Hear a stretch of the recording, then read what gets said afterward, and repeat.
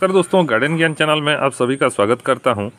जनवरी का आज 31 तारीख है और जनवरी ख़त्म ही होने वाला है दोस्तों। और फरवरी में कौन कौन से पौधों में ग्रोथ आएगा और किस किस में फर्टिलाइज़र डालना चाहिए, ये वीडियो आज इसके बारे में होगा। बहुत सारे लोग कमेंट कर रहे हैं, सर कौन कौन सा पौधा फरवरी में ख़रीद के ला सकते हैं या किन किन पौधों में ज़ोरदार फूल आएगा, इसके बारे में वीडियो लाइए। तो आज दोस्तों ये वीडियो इसके बारे में है। जो पौधा है हमारा दोस्तों एडेनियम, इसे कौन भूल सकता है। और डिजर्ट रोज गर्मी का सबसे बढ़िया पौधा दोस्तों, और अभी से इसको रेडी करना चाहिए। देखिए जैसे ही थोड़ा सनलाइट इस पर तेज हुआ और धूप बढ़ा दोस्तों, इसमें ग्रोथ आना शुरू हो गया है और अभी इसको फर्टिलाइज़र देना चाहिए। सभी पौधों में मैं अभी दूंगा NPK 19-19-19 और एग्रोमीन आधा चम्मच दोस्तों।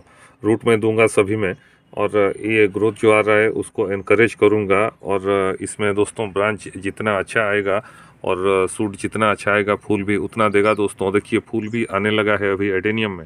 दूसरा पौधा है हमारा प्लूमेरिया। प्लूमेरिया का कोई भी वैरायटी हो, ये देखिए प्लूमेरिया पुडिका, ये दोस्तों नाग चंपा भी बोलते हैं इसको। प्लूमेरिया का जो फ्रांगीपानी आता है प्लेन वैरायटी, उसमें भी आप अभी फर्टिलाइज़र दे सकते हैं, क्योंकि ये भी गर्मी पसंद प्लांट है और अभी दोस्तों डोरमेंसी से जागेगा। तो इसको अगर आप फर्टिलाइज अच्छे से करते हैं तो बहुत सारा फूल देता है और नया नया ग्रोथ इसमें बनता है दोस्तों। प्लूमेरिया का कोई भी वैरायटी हो आपके पास, देखिए उसमें पत्ता अभी नहीं होगा, क्योंकि ठंड में ये पत्ता गिरा देता है। और इसमें देखिए नया नया सूट्स अभी बनेगा। तो जो भी वैरायटी है दोस्तों, उसमें आप फर्टिलाइज़र ज़रूर डालिए। और गमले में है तो मिट्टी का थोड़ा कुड़ाई कर सकते हैं। एक गर्मी पसंद प्लांट है दोस्तों यूफोर्बिया मिली, इसे क्राउन ऑफ थॉर्न्स भी बोलते हैं। कांटा देखिए बहुत नुकीला कांटा रहता है इसमें, और फूल इसका बहुत कमाल का और लॉन्ग लास्टिंग वाला रहता है दोस्तों। और ये भी गर्मी पसंद प्लांट है, फरवरी में कमाल करता है, इसीलिए देखिए फूल आना शुरू हो गया है। तो इसे भी इनकरेज कीजिए। और इसको अगर आप रिपोर्टिंग करना चाहते हैं तो कर सकते हैं, लेकिन आपका वेल ड्रेन मीडिया में लगाना चाहिए और पानी इसे बहुत कम चाहिए दोस्तों। इसे भी अभी आप फर्टिलाइज़र दे सकते हैं। एक पौधा दोस्तों स्प्रिंग में कमाल करने वाला है, आप पत्ता देख के जान गए होंगे, ये है डे लिली। डे लिली में बहुत ज़बरदस्त फूल आता है और ख़ासकर फरवरी मार्च में इसमें फर्टिलाइज़र देना चाहिए दोस्तों और एनकरेज करना चाहिए प्लांट को। ये भी आपका डोरमेंसी में था, अभी देखिए इसमें चमक आने लगा है। तो अभी इसको आप रिपोर्टिंग भी कर सकते हैं और फर्टिलाइज़र भी दे सकते हैं दोस्तों। डे लिली का फूल आप देख सकते हैं स्क्रीन पे, बहुत कमाल का फूल आता है दोस्तों। यहाँ पे है हमारा स्वर्ण चंपा। स्वर्ण चंपा को कौन नहीं जानता दोस्तों, बहुत ही सुगंधित फूल और बहुत ही बढ़िया पौधा। ये ग्राफ्टेड वाला है तो गमले में हो सकता है, जो बड़ा वैरायटी आता है दोस्तों ग्राउंड में होता है। तो इसे भी आप अभी फर्टिलाइज़र दे सकते हैं, और छोटे गमले में है तो बड़े गमले में शिफ्ट कर सकते हैं, जैसे कि आपका 12 इंच के गमले में, 14 इंच के गमले में दोस्तों।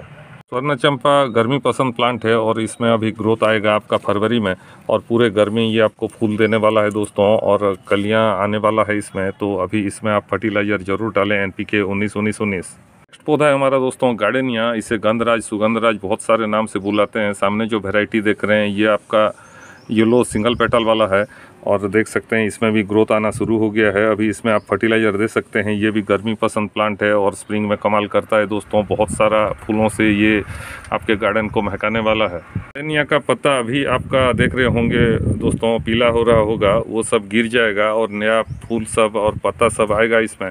तो अभी इसे एनकरेज कीजिए, और जो ओल्ड पत्ता है उसे आप हाथों से भी हटा सकते हैं। और प्रूनिंग करना चाहते हैं प्लांट अगर शेप में नहीं है तो अभी बेस्ट टाइम है दोस्तों। आगे ये बड़ बन जाएगा तो आप प्रूनिंग नहीं कर सकते हैं। नेक्स्ट पौधा है हमारा मधुमालती। मधुमालती का ये डबल वैरायटी है। सिंगल वैरायटी कोई भी आप हो दोस्तों, उसमें आप अभी प्रूनिंग कर सकते हैं, रिपोर्टिंग कर सकते हैं और फर्टिलाइज़र भी दे सकते हैं। ये भी एक गर्मी पसंद प्लांट है और आगे बहुत अच्छा करने वाला है। बहुत लंबा सीजन रहता है इसका, आगे 4-5 महीना ये आपको फूल देने वाला है। सामने जो पौधा देख रहे हैं दोस्तों, ये भी स्प्रिंग का बादशाह होता है, नीलमणि लता।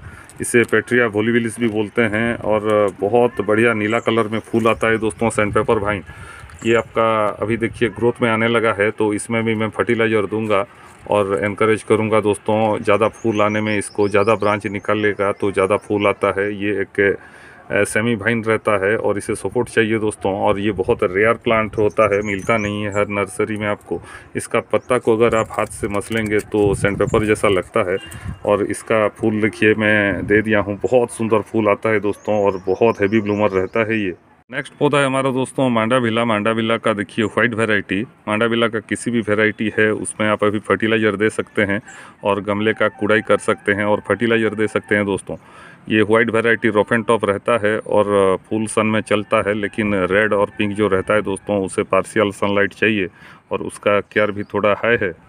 10 नंबर में और आखिरी हमारा पौधा है दोस्तों मोगरा का। मोगरा में देखिए अभी आपका नया नया सूट आएगा क्योंकि गर्मी स्टार्ट हो गया है और जैसे ही तेज़ धूप इस पर गिरेगा दोस्तों और भी ज़्यादा ग्रोथ में ये आएगा, तो फर्टिलाइज़र इसे भी देना चाहिए। और रूट बाउंड हुआ है तो रिपोर्ट कर दीजिए आप, और शेप में नहीं है तो प्रूनिंग कीजिए दोस्तों। देखिए कितना लंबा लंबा सूट सब फेंक रहा है और ये मदन बाण मोगरा है। मोगरा का किसी भी वैरायटी आप अभी नर्सरी से ला सकते हैं या फिर है तो उसका देखभाल कर सकते हैं दोस्तों फर्टिलाइज़र देके। आशा करता हूं दोस्तों ये वीडियो आपके लिए जानकारी वाला और उपयोगी होगा। फिर मिलते हैं और एक नए वीडियो में नए जानकारी के साथ, नए पौधों के साथ, किसी और जानकारी के साथ। नमस्कार।